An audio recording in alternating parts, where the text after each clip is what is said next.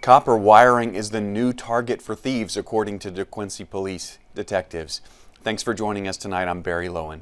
Jade Morrow explains how not to be a soft target.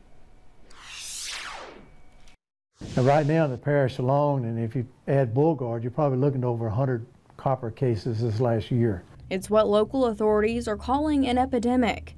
Thieves cost a business near the DeQuincy Industrial Air Park at least $150,000 and stolen copper wiring and damage earlier this month.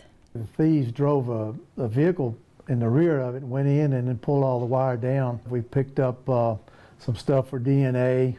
We're checking our LPRs, our cameras and stuff like that, hoping to get a better lead. It's a crime Major Jerry Bell with the DeQuincy Police Department says will take dozens of hours to solve due to the crime being reported several weeks after happening and the lack of evidence, both which are common occurrences in these types of cases. A lot of time they do them at nighttime. They'll cut wires off highline poles and they disappear.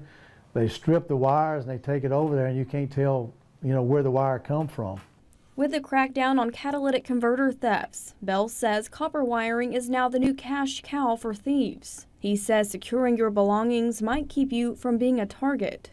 If you got any building or any old house or anything like that, it behooves you to put cameras on it and lock it up because these copper thieves are out there.